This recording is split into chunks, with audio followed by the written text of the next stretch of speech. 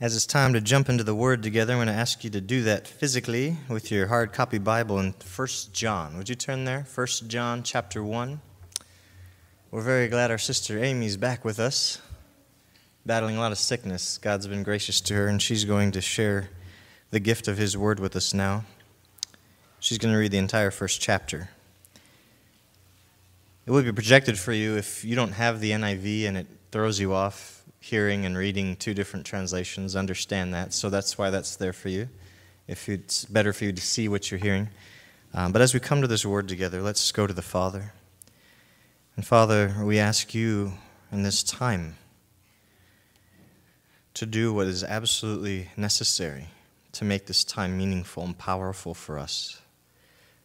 And that is, Lord, would you send your Spirit afresh to bring the words to life so that they're not just words, but that they would be truth and reality, that they would strike us to the core, that we would be left asking, what shall we do?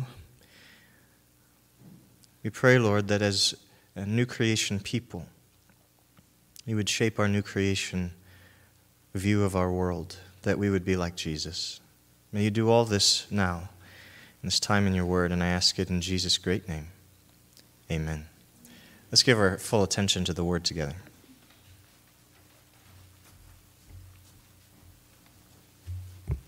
This morning's reading is from 1 John chapter 1, verses 1 through 10.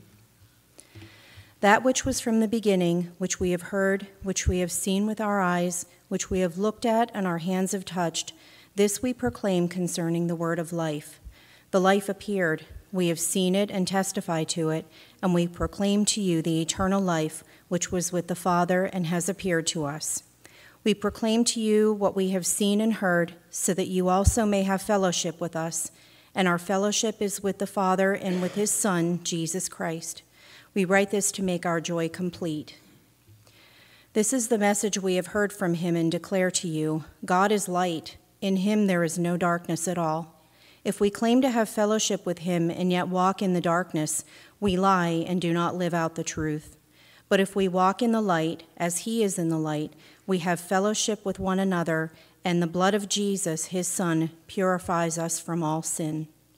If we claim to be without sin, we deceive ourselves, and the truth is not in us. If we confess our sins, he is faithful and just and will forgive us our sins and purify us from all unrighteousness. If we claim we have not sinned, we make him out to be a liar, and his word is not in us.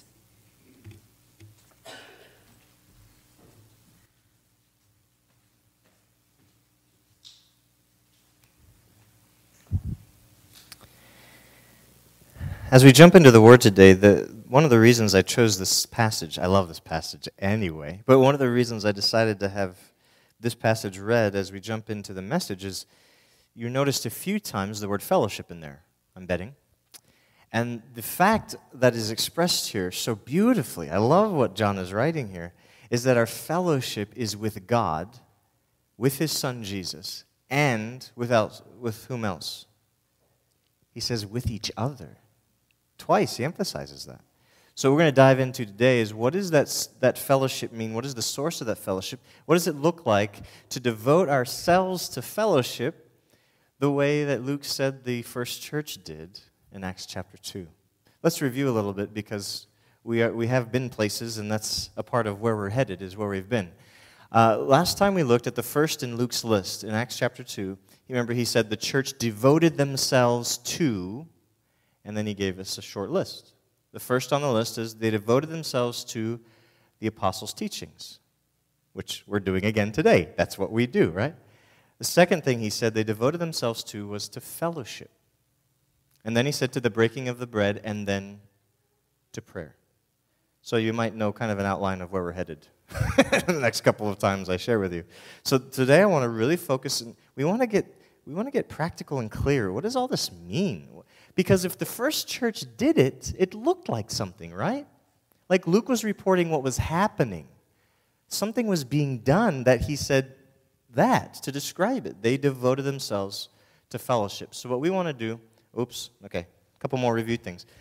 I asked a few questions along the way about this life that we read the first church had. And one of the questions about it was, do we want that kind of life? Are we actually wanting a life of that kind of shared community? Is that something we're interested in? And I'll tell you, that's not a rhetorical question. The reason we actually have to ask this question and honestly seek an answer is our culture is not built on that. We weren't raised in that kind of culture. We're raised in a very individualistic culture. Maybe your nuclear family is that way, but most aren't. But to a wider community like this, we don't know what that's like. In fact, our culture teaches us to be a little suspicious of that kind of life because it kind of smacks of communism or communes, those weird people out on the West Coast do that kind of thing, everything's shared and kumbaya, and we almost, it sounds weird to the culture most of us have been raised in. So that's a real question. Do I actually want that, or do I have like a suspicious vibe about that? When I read what Luke said about the first church, do I think to myself, that sounds nice for them? I'm glad we've got what we've got. Or do you sense in your inner self, because of the Holy Spirit stirring in you, a longing for that because you know that's the kingdom of God? That's what God wants for his people. So that's the first question. And I can't answer it for anybody except my own self. Do I want it? And as we answer it collectively, one at a time, we'll know, do we want it? Last time I asked this question, and this is another question we have to keep asking all along the way. How are we doing with this? Whatever this is. Today it's going to be fellowship. How are we doing with that? Again, honestly, what's the point of doing it if you're not going to be honest, right? We just want to know. How am I doing in this? What's my habit? What's my mindset? But then, as we each answer it individually, we'll have a collective answer. How are we doing? Because Jesus never tells you what he wants just so you know. Just so you know. Don't worry about it. I just wanted you to know. That's never Jesus' thing. Jesus always wants us to conform to his word. Will you agree with me that Jesus is Lord? He is Savior, and we love that part. Because if you believe you're on your way to hell and can't do anything about it, like, if someone can step in and change that story, we're all in. Like, thank you, Lord, for saving me. And like Psalm chapter 3, thank you for saving me from the enemies that face me here and now. Thank you for saving me. But do you realize the only reason he can save you is because he's actually in charge, right? If he's a weak little limp noodle, he can't save you from anything because he's got no power and authority. So just realize, as soon as you look to him as Savior, you are at the same exact moment acknowledging something about his authority in this cosmos. And so if he has the authority to save you, you also are recognizing he has the authority to rule me.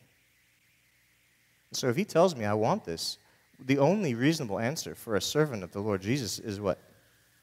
Yes, Lord. Or maybe, yes, Lord, could you explain that? That is a very legitimate answer. I want to please you, Lord. I want to do what you're saying. I honestly don't know what you're talking about. Have you ever been there? Yes, Lord, please explain. And that's one reason why we do what we're doing right now. You might go home and read the statement, Jesus wants you to do this, and you're like, yes, Lord. What? And so we get together and talk. Now, at this particular moment, I'm the one talking. I've done my due diligence in studying it out. But remember, this is not the only time we do that.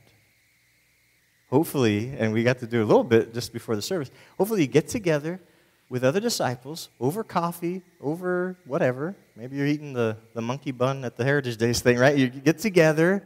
Food's usually a good thing to have in the mix. And you say, I was listening. Apostles' teachings. I was hearing what Jesus wants, and I really want to do it for him. No idea what he's talking about. Like, that's fair game, and we get to talk about it. Now, every person in the group might be saying, me too, yeah, what's up with that? And then you think, okay, how do we find out? That's what disciples do, right? Anyways, okay, how are we doing? So, let's jump in. What John says here in 1 John chapter 1, and I love this, in verses 3 and 7. Verse 3, and let me read this again. We proclaim to you, now we means the apostles, we proclaim to you what we have seen and heard. Remember, they are eyewitnesses. They actually were there, present, to see and to hear everything that they were talking about. We proclaim to you what we have seen and heard. Why? So that you also may have fellowship with us. No. The apostles aren't the most important people in the universe, but they're pretty awesome, and they're pretty important. They are the foundation of the church. Right? In fact, in the book of Revelation, when John has a vision of the city of God coming down out of heaven to come to earth with us, oh my gosh, I want to talk about that now. But anywho, when he's describing the city, he's talking about the foundation, the multi-layered foundation of the city, what it's built on. And do you know whose names are in the foundation? The apostles. It goes with what Paul wrote. The apostles and the prophets are the foundation of the church. Think about this now. What did John just say to these poor, mostly uneducated, from the world standard, nobodies? What did he say to them, the nobodies? We want you to have fellowship with us. We want you, whoever you are, if you follow Jesus, we want you to have everything in common with us who are the foundation of God's church. And I love, this goes exactly with what Peter wrote, same thing. He said the same thing to his people in a different way. And he said he wanted to write about their faith, which is as precious as ours, Peter said. Your faith, as the uneducated, poor nobodies, your faith is as precious as our faith as apostles. So that's one thing, okay. But then notice what he keeps saying. And our fellowship as apostles is with the Father. Now, if you're paying attention and you're reading John's words, you stop right there. You can't even keep going yet because your brain is now trying to compute this statement. Like, if you know what fellowship is the sharing. Fellowship is having things in common. Now, focus on that word common with me. That's what fellowship focuses on, having things in common, right?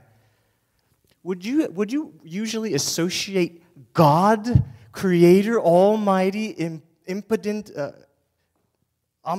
impotent. Wow, that was a terrible mistake. Omnipotent. Somebody call me on that one. Holy cow. Omnipotent, omnipresent. What else? What's the third one? Do you know the other omni? Omniscient. All of these sound very religious, so let me say it a different way.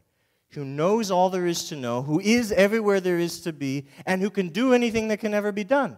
This is our God. Do you ever associate Him, whose thoughts and whose ways are higher than our ways, like the heavens are above the earth? This God who sits between the cherubim, exalted on high in the heavens, before whom all the angels in heaven and earth bow down to worship. Do you ever associate this person with the word common? And do you ever think to yourself, I've got things in common with God? But listen to what John just said. We want you to have fellowship with us, so we're going to tell you what we know and what we've seen and heard. And our fellowship is with the Father. Like jaw drop moment, mind blown moment. But not just that, okay, that's huge. That's a mountain that we got to climb. But think about this. Our fellowship is not just with the Father, it's with His Son. Jesus the Messiah. Jesus the Christ. And like, well, that one's a little easier. He was human. But what a human. Like, you're thinking of this man, Jesus, who's walked on water, raises dead people like it's no big deal, right? He's casting out demons with the word. He dies for the sins of mankind because his life is that huge and powerful. And you think to yourself, I have fellowship with him? So he starts with the apostles. That's a big deal. He gets to God the Father, you're like, no way. And then you get to Jesus, like, I don't know. And here's the thing. If you aren't taking John at his word, that he knows what he's talking about, you will dismiss everything he just said as a fantasy. And even Christians can do this. Is it any wonder that Paul the Apostle says, we walk by faith, not by sight? Because every cool thing that the Lord Jesus came to reveal to us is so outrageous to the natural mind if you go only on what you're seeing and experiencing. You will dismiss it. You'll spiritualize it so it doesn't mean anything after all. It's just some beautiful poetic thing.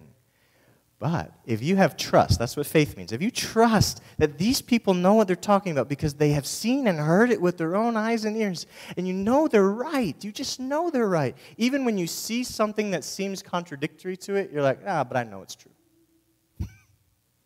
My brain tells me it's ridiculous that I have any fellowship with God the Father. but I know it's true, right? Oh, anyways, we need to move on just to get more practical. But I just wanted to share my mind blown with you. This is what we have as a people. So if the word fellowship means having things in common, here's my question. I'm a disciple just trying to wrap my head around these things along with you, and my question is, if it's true we have fellowship, and that means having things in common, to me the natural question is, so what do we have in common? Especially with God and with the Son, Jesus. What do we have in common with them? Because I'm little old me, and he's big old him. What does he have in common with me? I'm going to start with the most obvious, and this is actually where my brain wants to just stop, because this is the one that's the clearest from the very beginning of the Scriptures. What I share in common with God is his likeness and image. Isn't that true? When God created man out of dust, what was he going to do to bring him to life? Do you remember? What a cool picture this is. Oh, if you missed this detail, come on with me now. He's got this pile of dirt, looks like a guy. And it's just a pile of dirt that looks like a guy. And this is supposed to be a creature that's going to rule his planet. So what does he do to turn a pile of dirt that looks like a guy into this being that shares his likeness and image that will rule a planet for him?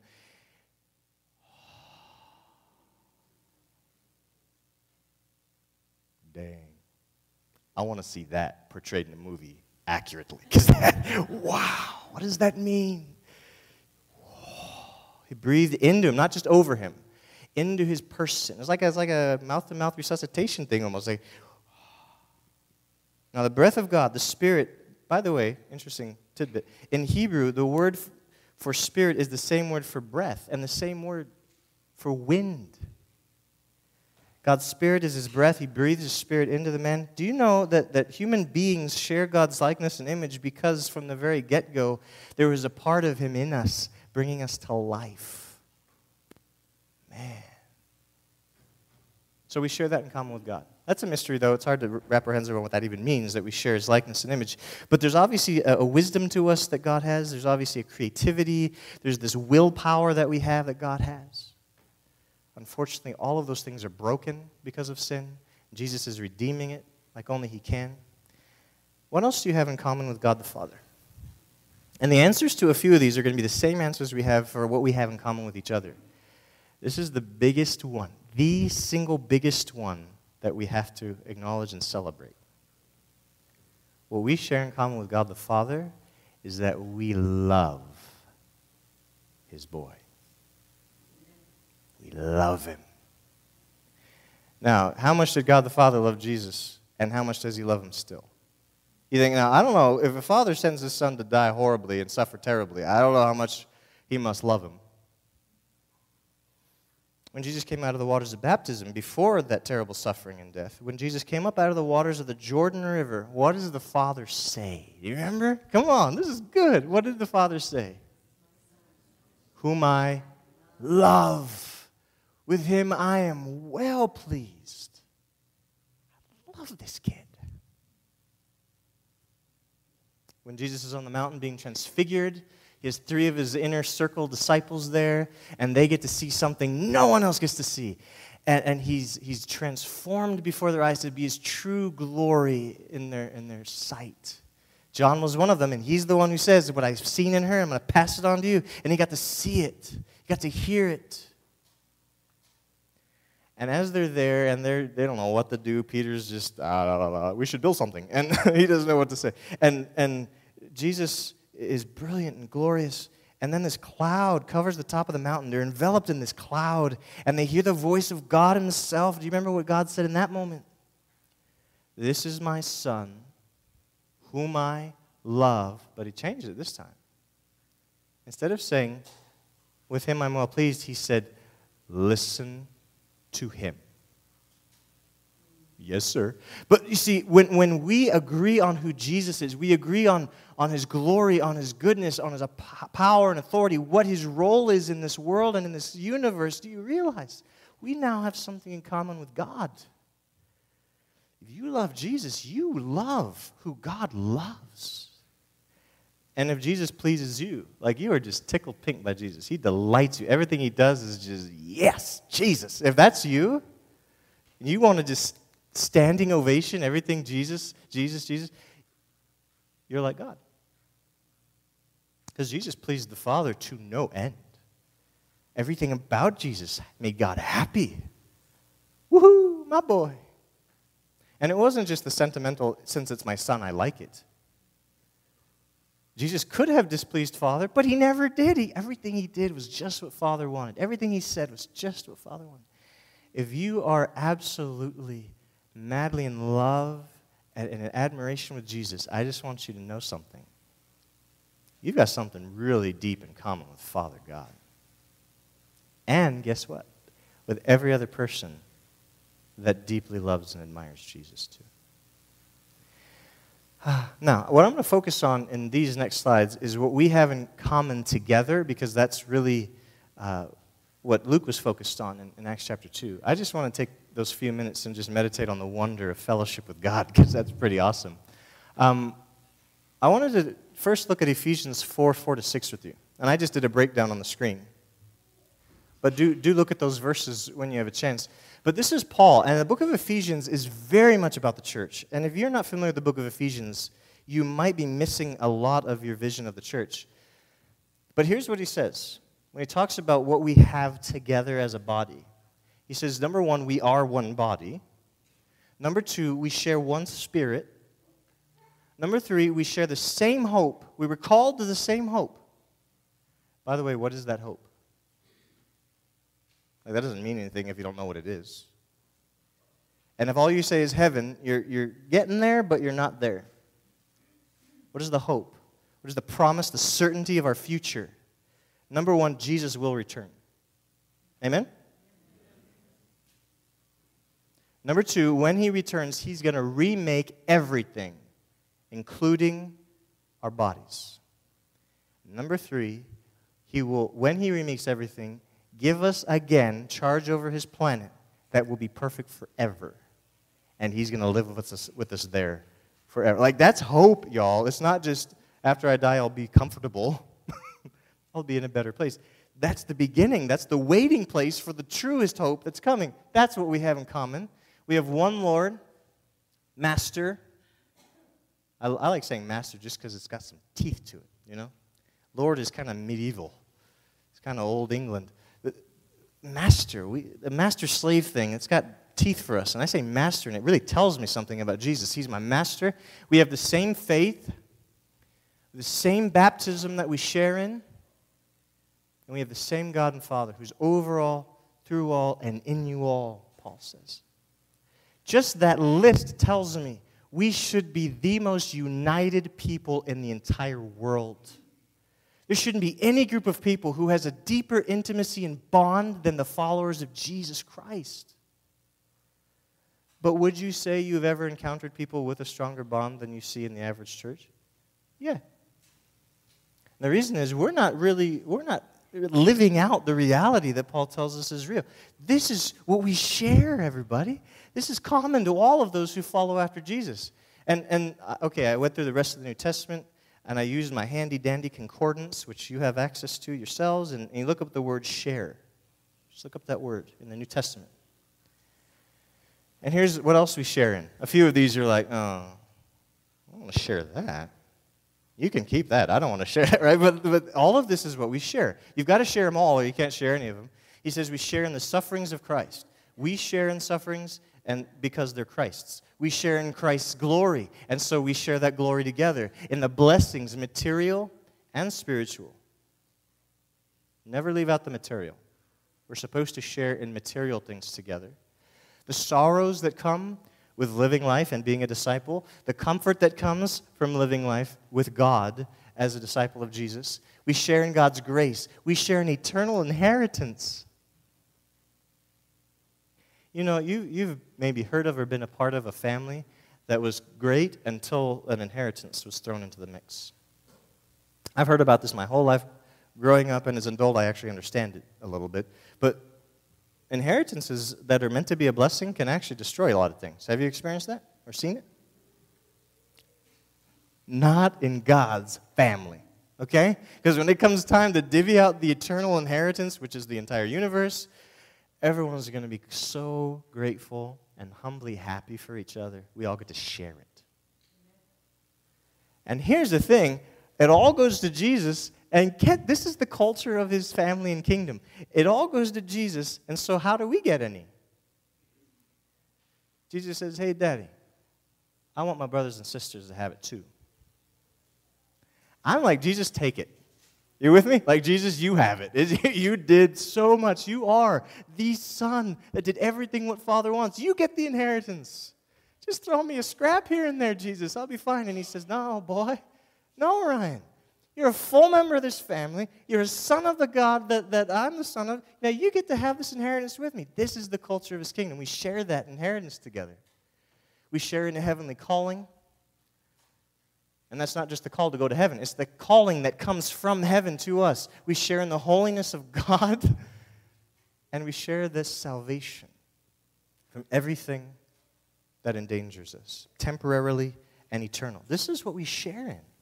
And this is all just partial lists. So, I want to encourage you, as my brothers and sisters, this all sounds very biblically academic, and we don't have time to break them all down. So let me go probably to where we can sink our teeth in pretty easily. If I were to say, what are our differences? Could you come up with a list pretty quick? I've got one. It's a silly one, but I was thinking about it today as I looked in the mirror. Anybody else have trouble growing facial hair? We have fellowship. Like you're looking at this, you're like, that was probably his 5 o'clock shadow. This is a week, everybody. This is a week. Come on. And the only reason I do it is because Christina wants it to happen. I'm like, I'm trying. Now, if you wake up the next day and you've got more facial hair than I do, sorry, we don't have no fellowship. I was at the barbershop, Miller's Barbershop, and they're selling this homemade mustache oil. I looked over there, hey, you're selling this stuff? Yeah. Do you make that yourself? Yeah. I can't help you, brother. Sorry. I'm never going to get there. And he's talking about his, and he's like, down here. See, we have so many differences, even small, silly stuff like that. Where do you sit in the sanctuary?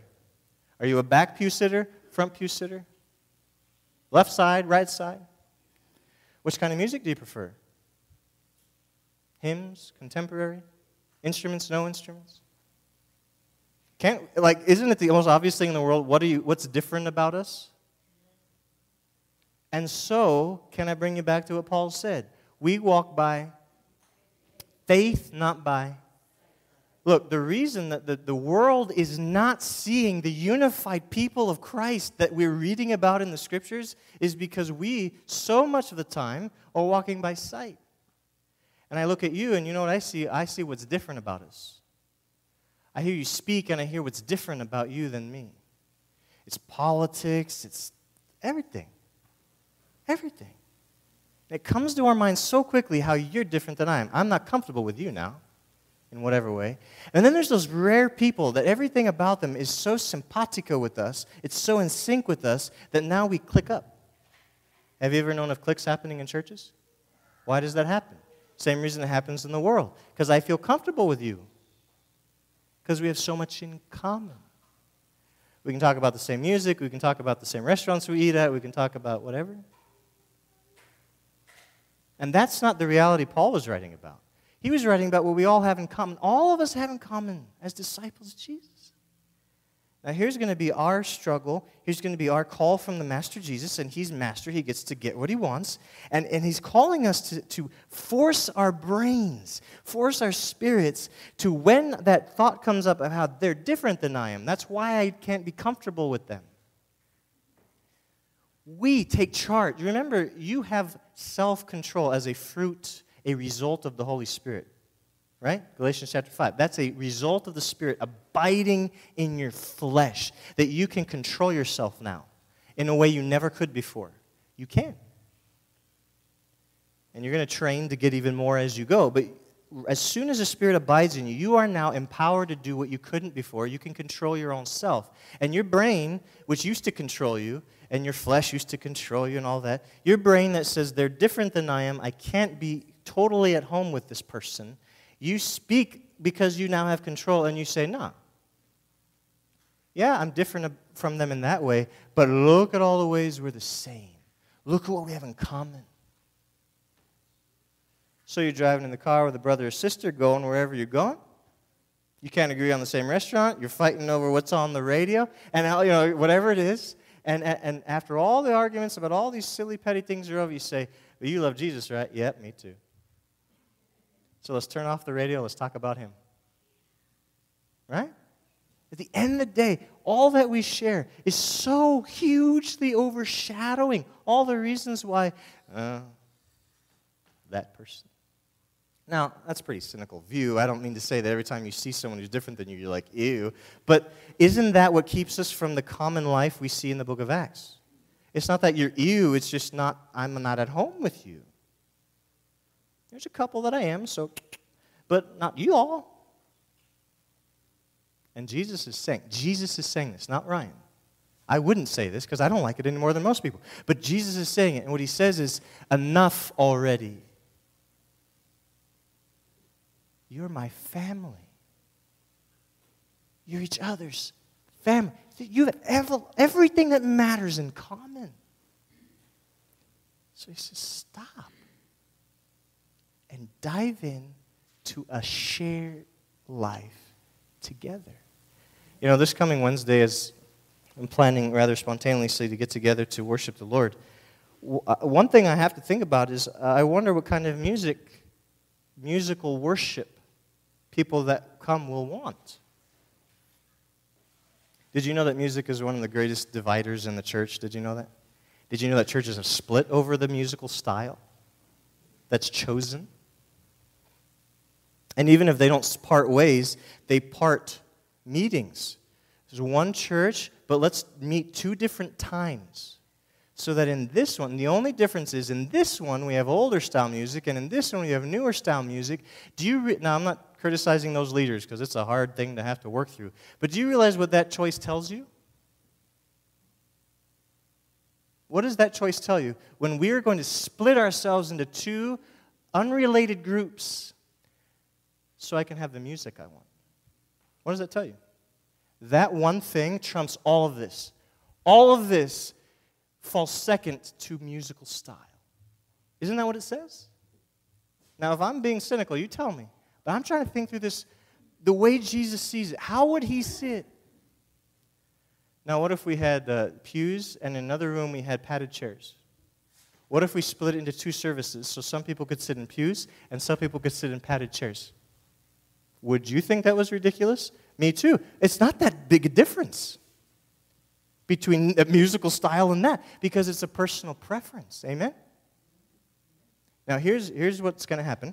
If we are going to move closer to this common life that Jesus is talking about, what's going to have to happen is we're going to have to start saying to ourselves, individually, say to ourselves, my preferences don't matter. Now, I'm not going to tell you that your preferences don't matter. I have to depend on you to tell yourself that. Because if I tell you your preferences don't matter, that's just mean. And honestly, your preferences do matter to me. That's a part of who you are. I care about that. But as a humble servant of Jesus, if you are not telling yourself, my preferences don't matter, this life Jesus wants for us is completely out of reach. It's out of reach. Because as soon as one musical style is picked for one song, we just split. You maybe didn't leave the room, but you checked out of worship, right? Or on who speaks and how long and what their style is. Don's going to come speak. He has a different style than I do. Some people are going to prefer that and wish for that, and other people, whatever. And if we keep sticking to our preferences and what makes us different, do you realize we can never be who Jesus wants as a community? It's always going to be out of reach. We'll have something good, but never the best. Are you with me? Like I thought, because I love you, and I love Christ Church, and I love Him. And I just, for so long, I've wanted Him to have what He wants. And so a big part of my job as a pastor and just as a disciple, I look around and say, Jesus, what's keeping us from that? Again, it's not that what we have is bad and terrible. It's not all that he wants. And so I just ask, I pray, I observe, I pray. I say, what is keeping us from that in real life? And this is one of the ones that just pops up so clearly. Ryan, you guys, you don't even know what you have in common. You just don't know. Me too, Lord? Yeah, you too, Ryan. You don't know. But I'm looking at it. I know the words. Yeah, you know the words. Jesus says to me, you know the words. But words are supposed to transfer meaning, right? So I've been studying myself. I've been observing what's in me that keeps me from doing. Because I'll admit to you, if everyone were just like me, I'm not sure we would be there. Because I have my own weirdness about things. And Jesus is calling me, like everyone else, to repent. Look at what is true, Ryan. Okay, Lord. So I tell you what, let's just use this as an example. On Wednesday, somebody comes in with an old hymn, okay, old hymn. And I know a lot of them, but there's a lot I don't know. And somebody says, I want to share this together. And everybody in the room is like, what is that hymn? We don't know that hymn. Oh, okay, never mind then. That's the old way. The Spirit way says, we don't know that. Will you teach us? We want to have that song in common with you because it's about Jesus. Another person comes in, it's like a brand new song playing on the radio about Jesus, and half the people haven't heard it. They're like, oh, never mind then. Rather, shouldn't the body of Christ say to each other, we want to have that in common with you? How does that go? Now, of course, the person may not want to sing in front of everybody. That's okay. But at least read the words. Let's share those words together. Yeah. And as you and I, over and over again, it's going to take discipline. It's going to take messing up and learning and getting it right. But every time we have the choice between, oh, that's different, never mind, or oh, that's different, let's bring it into the commonality. Let's share it. That's the choice we have to make.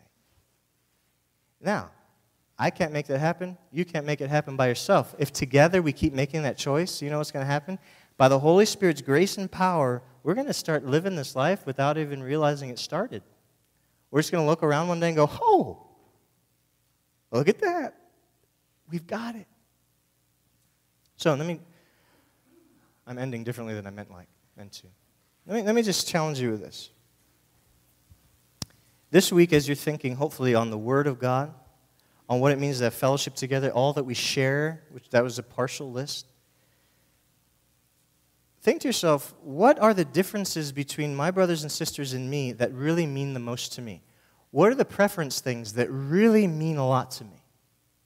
Now, one of the steps you're going to have to take is actually to be wise enough to know the difference between your preference and God's preference.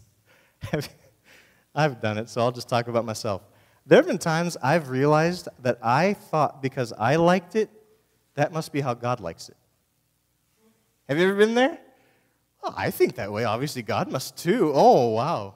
Then you get humbled by the Lord. You learn some more about Him, and you realize, oh, it's very possible He thinks differently than I do sometimes. And if you're wise enough to make a distinction between my preference and God's desire, once you get there, you can start saying to yourself, so which of my preferences do I need to just get over? Just, again, not instantly, but just work on getting over that. When that pops into my mind, I just tell myself, oh yeah, but my preferences don't matter. Which are yours? Might be music. And so I may be upset you today, it wasn't my intention. But it might be all kinds of things. You just have to figure this out within your own self as a disciple.